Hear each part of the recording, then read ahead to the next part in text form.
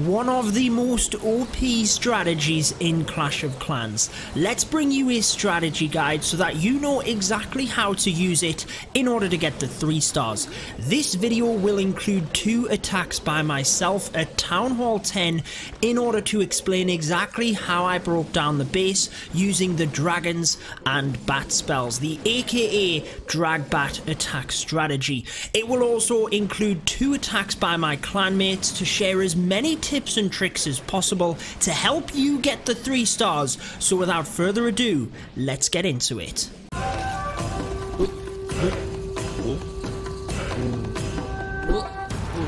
Alrighty guys, let's dive straight into my first attack of this war. We did get a 6-pack, so we will bring you the second attack where I did use the DragBat as well.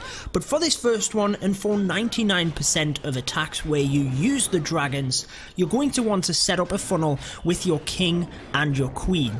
Most of the time that will be on either side of the base. So you can see I send the king in order to take out this side. He's going to take out all of these trash buildings, and the queen does the same down at the bottom here.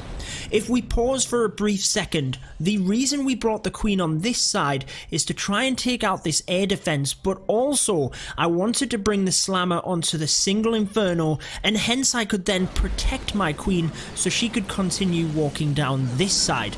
I am then going to bring my dragons in to try and target all of these splash damage defenses, because the bat spells will go down very quickly to splash. However, we're also bringing them in behind the sweepers here. The one at the bottom does catch my battle blimp a little bit, but I knew I could send it in towards the single inferno, because if you can get single infernos, air defense, anything like that down with your bat spells or the stone slammer, then that is going to help your dragons.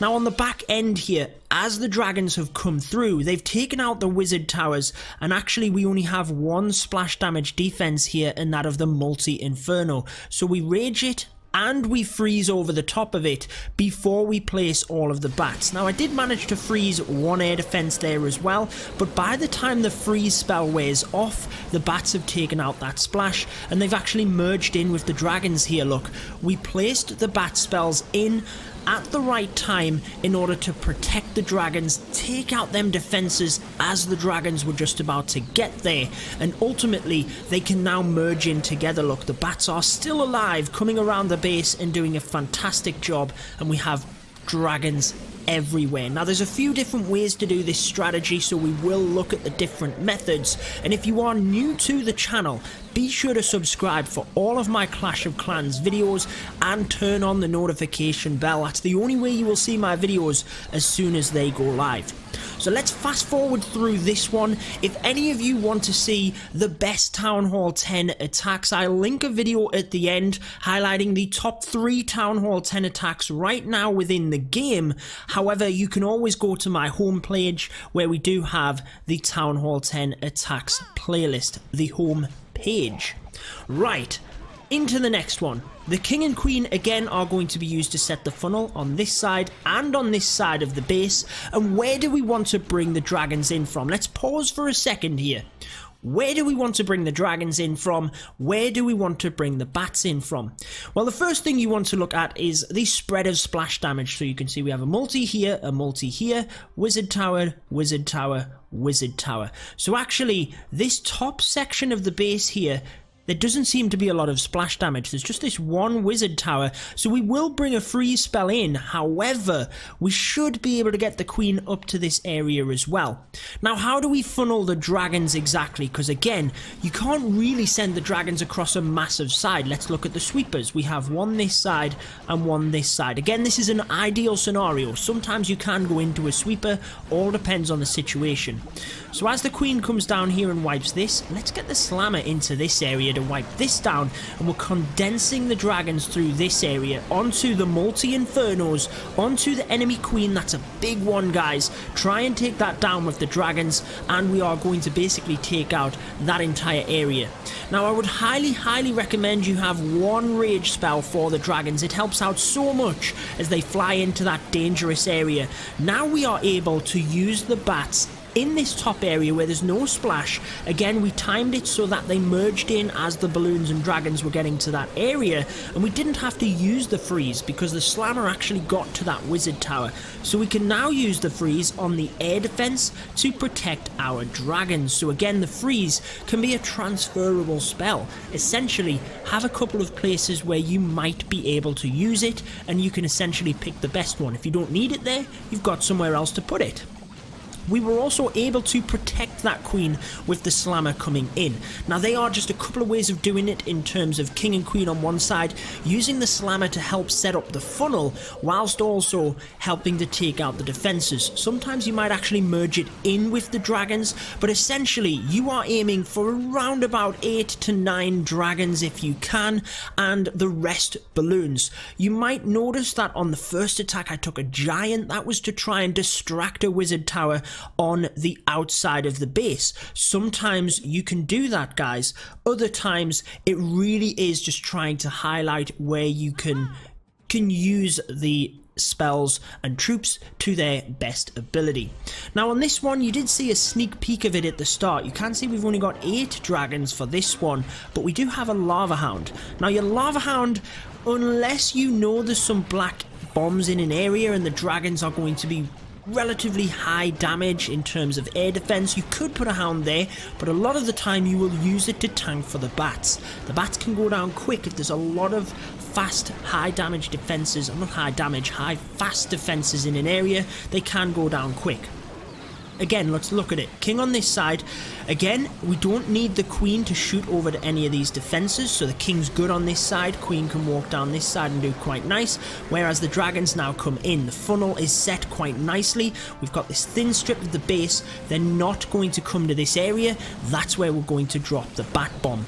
Now there is air defense, archer tower, we've got an expo there as well, so just bringing in this hound can tank for a lot of these defenses as the bats get to work, and they do a phenomenal job down there. Look, continuing to take out everything, keeping the dragons through this area of the base. The dragons didn't have to split to this area. If you can control the fire of the dragons, maintain their funnel through the base, it's going to be helpful. So it's not just about setting up the funnel initially, it's maintaining the dragons through the base directly to where you want them to go. You can use that with the slammer coming in, you can use the bat spell. Sometimes people use the bats prior to sending the dragons in. It's not really as effective anymore.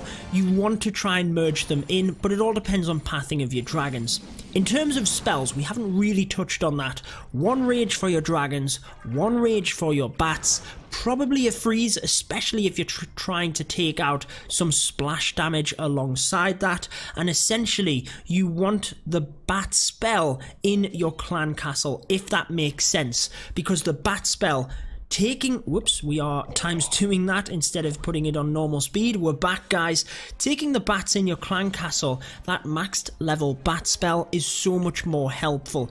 You can really just modify it to the base as much as you want, but essentially you're using king on one side, queen on the other, setting up a funnel. You don't always have to do that. You might bring them in separately, just depends, but essentially you're setting up a funnel for your dragons, and the bats are used in them areas where there isn't any splash. You might remember a couple of days ago I brought you a video where I got the 3 stars as well, set up the funnel with king and queen either side, sent the dragons through, used the bats on the back end, but also used the slammer on the back end as well, and I used a haste to push the balloons out once they got through, which is very helpful. So again, king is going to clear this area. Where's the queen though? She's coming down this area. She could shoot some of them defenses, which is going to be helpful.